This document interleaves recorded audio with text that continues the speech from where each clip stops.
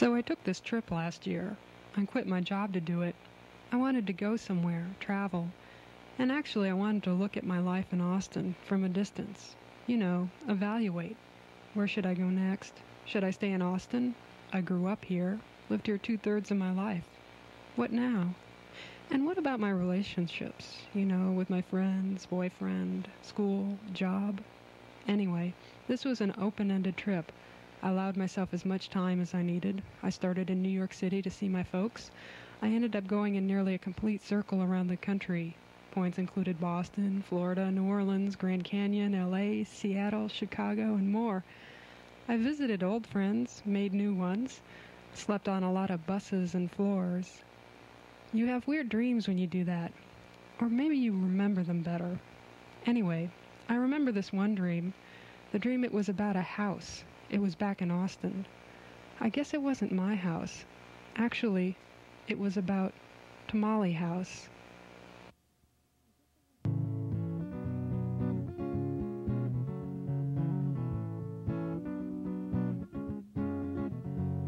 Si tú me quieres bien, si no me quieres mal, hallaré un corazón como el tuyo igual.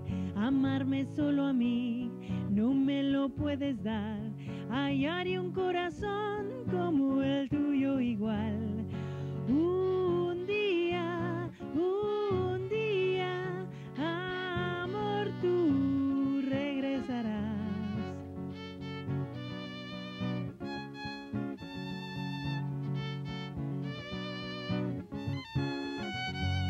Lo tuyo te lo di, lo que era ya no es. En esta vida, amor, se llega a perder. Un día seré feliz, lo llegarás a ver. En esta vida, amor, se llega a perder. Un día, amor, tú regresarás. So this is Tamale House number 3.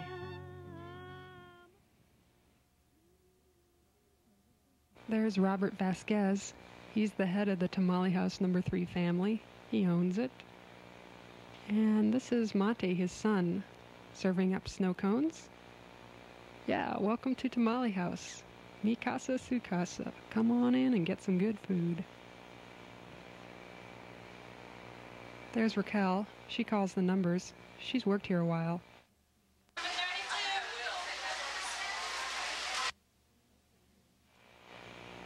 That's me waiting for my number to be called. It's worth the wait. And there's Robert and the whole gang behind the counter cooking. Part of the Tamale House family is Front Page News next door. Robert's daughter Elaine owns it. Elaine is the one who sees all the Tamale House customers come and go. See, she works the cash register at Tamale House about 90% of the time. And though she seems silent, like she isn't watching, she knows what's up with us.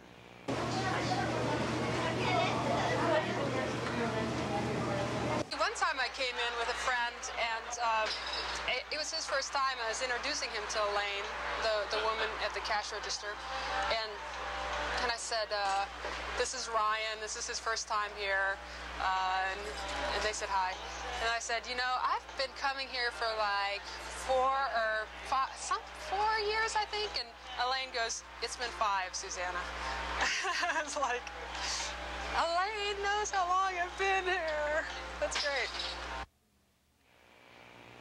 Funny thing, even though Elaine as cashier is the person most Tamale House customers see, kind of the Tamale House ambassador, she somehow managed to remain hidden each time the cameras appeared. Well, almost every time. There she is in the black and white flowered top. There she is. And there's Monty. There she is carrying the table inside. And there she goes. That was Elaine and Monty again. So we've met some of the Tamale House family. Robert, the dad. Elaine and Monty, brother and sister. And speaking of family, there's my brother, John. Austinite, grad student. and he's got some things to share. I'm standing now in front of what is to me one of the most interesting features of the Tamale House, and that's this numerical sign behind me. And I've often wondered about the symbolism behind this sign, but I think maybe this 3 is, it represents Tamale House number 3, because this is the 3rd one. And the other numbers, I really don't know. Maybe during the course of the documentary, we'll find out a little bit more about the mysterious 5003 sign. I don't know.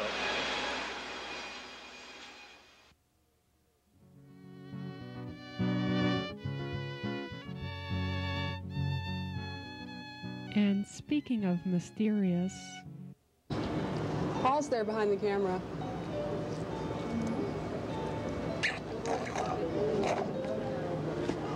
How's your day been, Paul? Fine. That's good. Paul's my boyfriend. I got the feeling he was happy running the camera when he did, content not being in front of the camera, which is strange because he's really funny and he tells jokes well and he likes a good opportunity to make people laugh. But maybe we'll see him later. So what else gives Tamale House its flavor? The customers. My name is Mark and I'm a librarian. My name is Greg Garcia, and I'm a tailor for Ace Tailors here in Austin. I'm a graduate student in physics at UT. What do I do? Oh, I'm in some bands in town, a couple bands. I work on music. Carrie Sanchez. I take care of kids, babysit. My name is Tom King, and I'm a race instructor at Malibu Grand Prix. I work for the Earth and Sky radio series. I'm a writer. Actually, it is a pretty cool job. Yeah, it's easy, and it's really not as idiotic as I thought it was going to be. You know, it involves safety issues.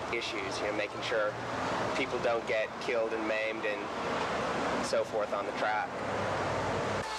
I work at a record store on Guadalupe. I worked there for 4 years. Sometimes I'm a student, sometimes a village idiot. So the folks behind the counter have definitely noticed the variety of Tamale House visitors. We're kind of used to it already, the way they come in here. People come in slips and, I mean, just earrings here and there, and it's just weird. And then people come in with all kinds of clothes, so we're kind of used to that. We're just, oh, here comes another one. Yeah, but it's just been like that for the longest. People coming in just normal. They just come in normal, feeling comfortable the way they are, so it don't bother us. It doesn't bother us. That's their lifestyle. That's the way it is going to be. Different people coming in, having a good time, you know. It's nothing weird about that. It's an everyday thing here. Yeah. Oh, all kinds of people come through here. I've had people come in here in their Mercedes and their Cadillacs, on their bicycles, walking. I know all kinds of people come in here. Well, I like to check. I like to look at the tattoos here. It's a good tattoo selection here.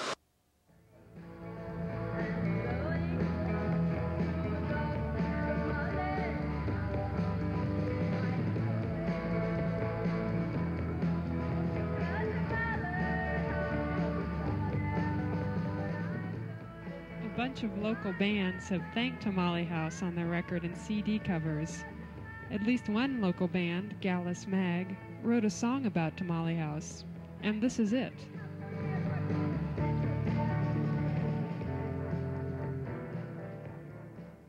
Perhaps it's a seating capacity of 500, 500, and every now and then these numbers change as the regulations change. The new codes come in from the fire department. Do you know what they mean? Yeah, what do you think? I don't know. I thought it might have had something to do with like the call-in numbers or something at one time, but I don't know. What does it mean? Maybe 5 people can work behind the counter at one time. I don't know. That's, I think, well, those used to light up as to, like, I think what order was ready or something like that.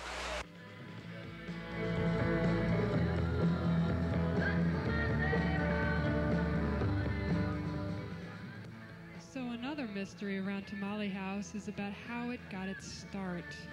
How did the beginnings of Tamale House start? There's a lot of myths about it. And I don't know if this is true or if it's just apocryphal, but everyone tells me that the original Tamale House was down on Congress. And it sold its building and its land to one of those big bank buildings and got a lot of money for it. And was that your father that owned that Tamale House? Right, that was my parents. And because they held out, they made millions of dollars for their little bitty space. Is that true? They didn't give me any. The story is I was supposed to have gotten 100,000. Tell you the honest truth, if I got 100,000, I wouldn't be working. I'd be just staying at home or doing something else. So, I'm not sure that cleared things up about the origin, but maybe it explains why there are myths out there. Anyway, Robert's parents did own the first Tamale House back in the days when there were more mom-and-pop businesses downtown. Then there was a boom in the 80s and again in the 90s, due in part to the computer industry. Austin went from slacker to slicker, slicker cars, slicker newscasts, slicker restaurants. Rents and home prices increased dramatically. New office buildings sprouted up downtown, kind of like that. Well, not exactly. Anyway, the first Tamale House was overtaken by downtown office development, and Austin continued to grow. In fact, by the mid-90s, Austin was the second fastest growing city in the U.S. You know, there's a lot of ways that the city has changed. This used to be a nice place to ride your bike, and now it's a big, slutty, go-go town like Houston and Dallas and all of those.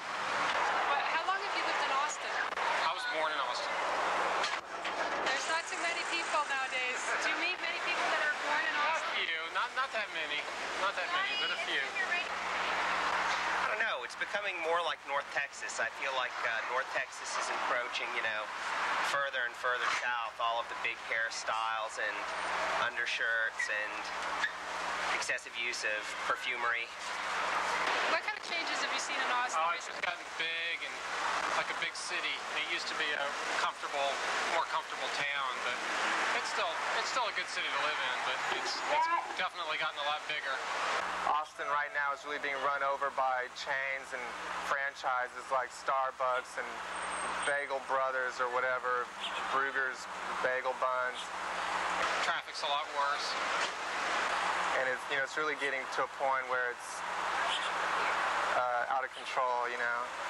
It's nice to come to a small place like this. Tamale House has a variety of people that come here, and it sort of represents what Austin is, or what Austin used to be before the big national magazines named Austin Top 10 Best Place to Live or whatever. It sort of represents the undiscovered Austin for me, the funky Austin. You know, I think that the old Austin survives in dribs and drabs. It's no longer a contiguous whole, but, you know, it's little places like this. Right, that's absolutely true. Yeah, it's a throwback type place for sure. Like when I think about Austin and I think about things that I really like here that are unique to Austin, one of them is Tamale House. I guess what grabs me is you see all sorts of people. Oh, yes. Okay. Oh, the hairs, all different kinds of hairs. Colored hair, blue hair, black hair, white hair. But everybody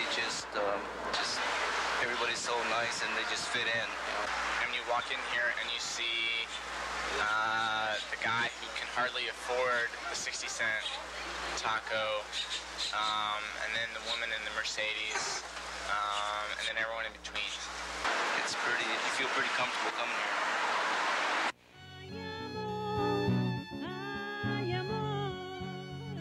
So when I was on that trip around the country, I got to thinking about that. You know, like you said, comfort. What's comfortable? What about a place makes it feel like home? Family, culture, friends, social scene? What's really cool about it is that it's family run, and the same people have been working back there for 5 years or longer, you know, and you come in, you see the same people. It's really nice.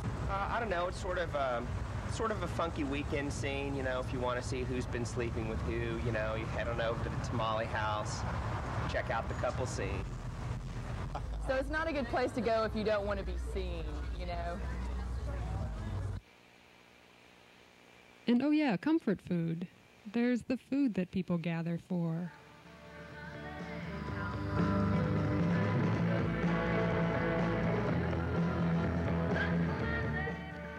Here's a menu. Breakfast tacos, 65 cents. They have Frito pie, migas, chalupas, lots to pick from.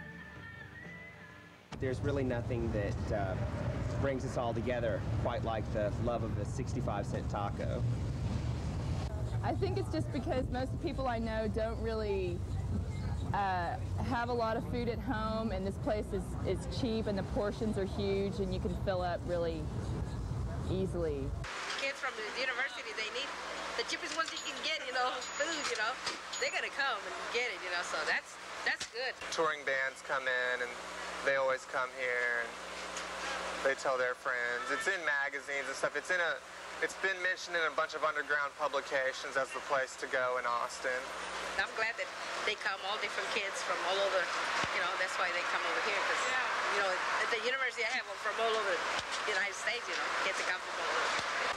The word has spread across the nation, you know. Yes, the word has spread. And some of the people professing the Tamale House word are former Austinites.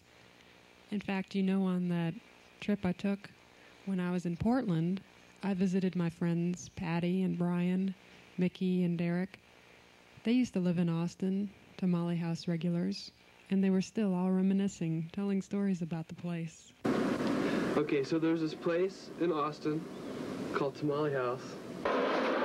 You get the Frito salad in the box for like 85 cents, I think it is, and it's kind of like a neighborhood place where everyone that lives in the north Austin neighborhood goes there in the mornings, shows up with their hangovers because they close it at 2.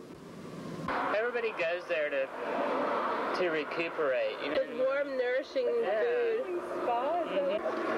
A healing spa for the wretched and hungover.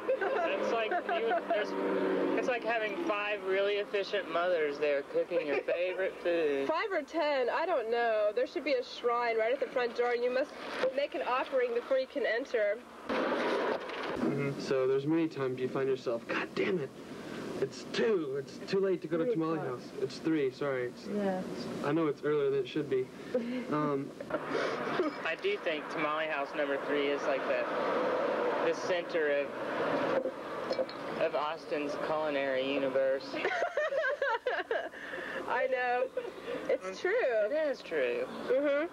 Speaking of culinary, with a name like Tamale House, you might expect the tamales to be selling like hot cakes.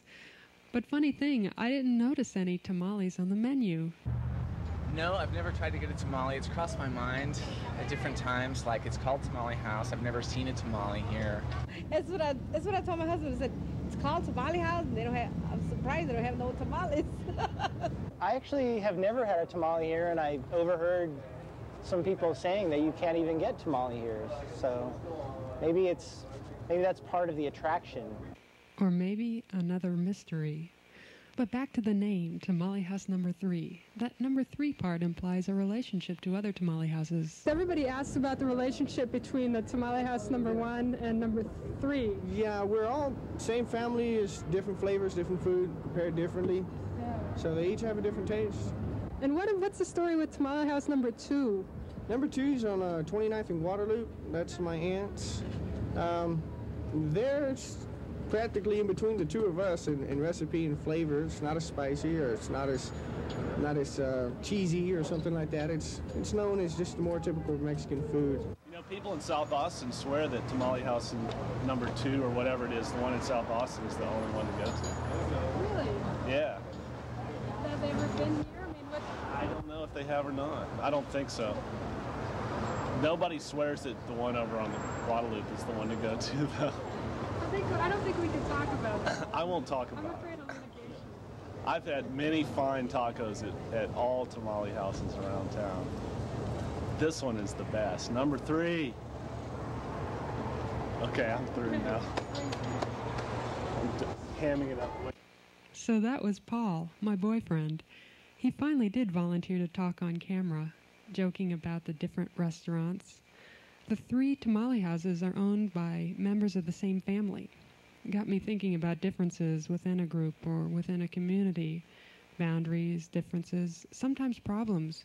I guess sometimes it takes effort to get along, to maintain the balance in a group. I've seen a lot of people working back there. Yeah, there's a lot of us back there. It's usually about 10 or 11 of us, and sometimes I think we need a couple of more girls because we get very swamped sometimes. It just gets terrible, but it's all right. It's all right. We all get along all the times and laughing and giggling. A lot of customers come in and say, y'all sure do get along for a bunch of girls hanging around each other and stuff. I go, yeah, sometimes. You're just not here sometimes when it's the bad time, but it's okay. Yeah, it's a real small space to have. It is. Yeah, it is. It is, but we all try to scoot around each other and stuff. Un día, amor, tú regresarás. Scooting around each other, one way to get along, maintain harmony. And then there are boundaries and rules, like signs that say, don't do this or don't do that.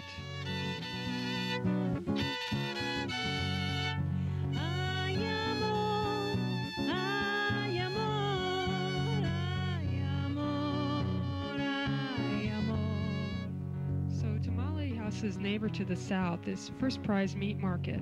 There are no boundaries between their parking lots, although there is an imaginary boundary, which Robert calls the Mason-Dixon line. Since their parking lots spill over into each other, well, sometimes that causes frictions.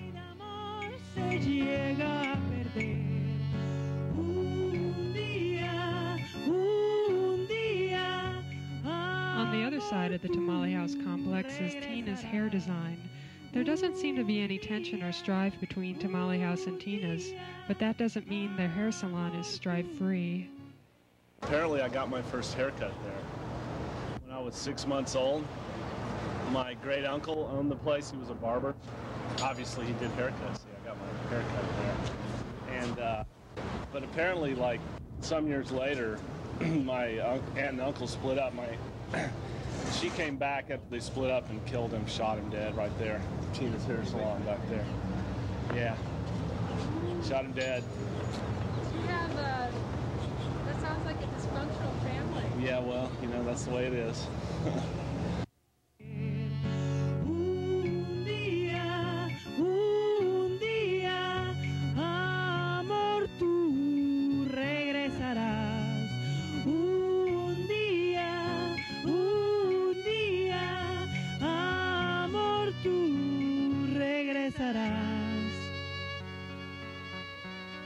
And these are pictures of me and my parents, by the way.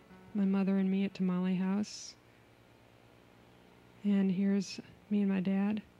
I think we look kind of tense in these pictures. Right now, they live on the other side of the Mason-Dixon line in New York City. She's an English professor and he's a librarian. We all used to live here in Austin when me and my brother were kids. We took these pictures at Tamale House a couple years back when they came down to visit.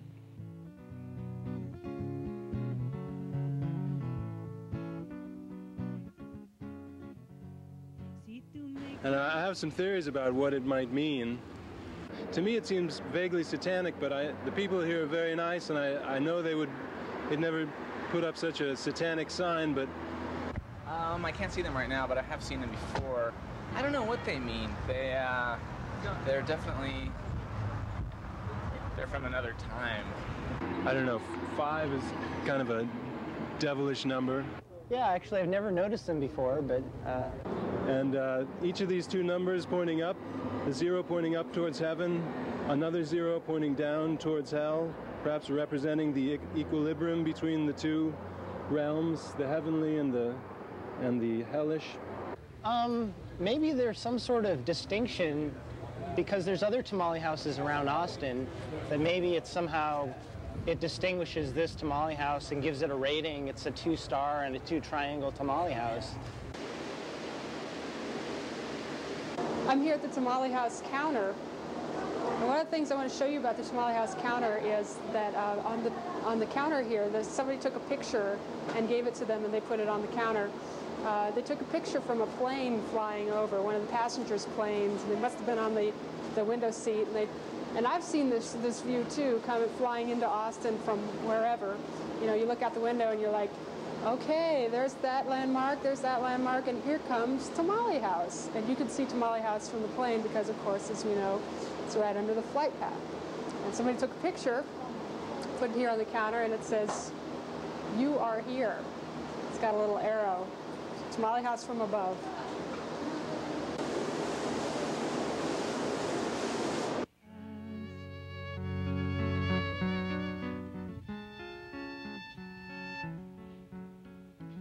So I was talking about traveling and funky dreams and that trip last year wandering around the country. So that trip, plus the picture on the counter, got me thinking about the Wizard of Oz. When Dorothy wakes up after her journey, everyone standing there was in her dream, except they were all a little different in her dream. You know, Uncle Hank was the scarecrow or whatever. But seeing things from a different angle gave her a new perspective after she came back. So, like that picture on the counter, Tamale House and Austin from above. You are here. There's no place like home.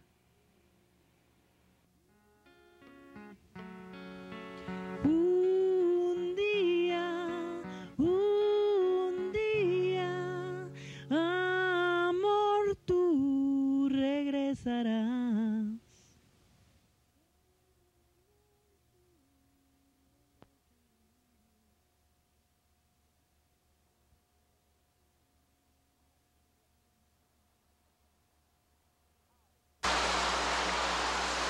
Oh, it's the address.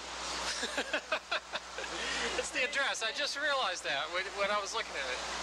It's the address. The address? Huh. I guess... Oh, yeah. Yeah, the address.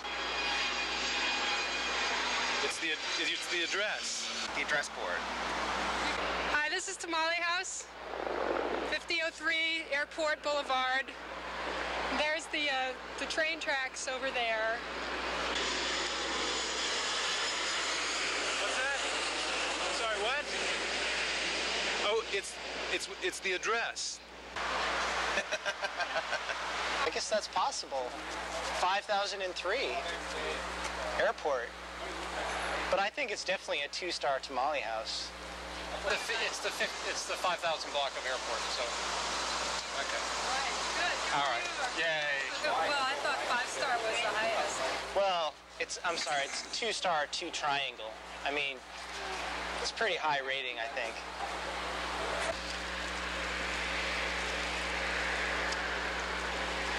Oh, it's the address. It's the address of the Tamale House. Well, yes, 5003 Airport Boulevard. Yes, well, another mystery solved.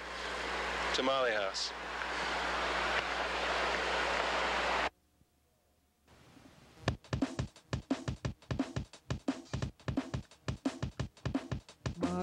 Bob Crane, please explain who's to blame for your death in the 70s. Bob Crane, please explain how they found your remains yet botched the case. Hero, you're my hero. Always debonair, never had a fear, never had a care in the face of the Germans. Hero, you're my hero. Stayed out of trouble, always had a tunnel running on the double in the name of the good guy.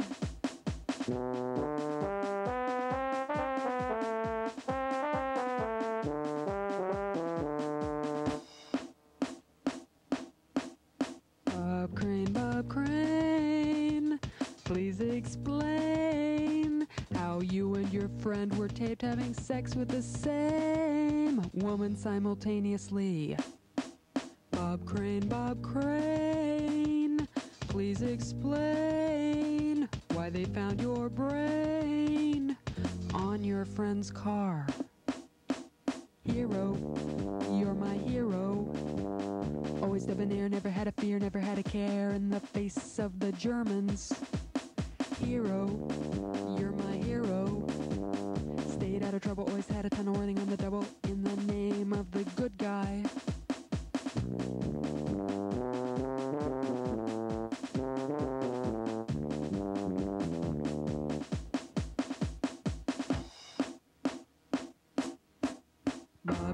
Bob Crane, please explain why he fed off your fame, then strangled you.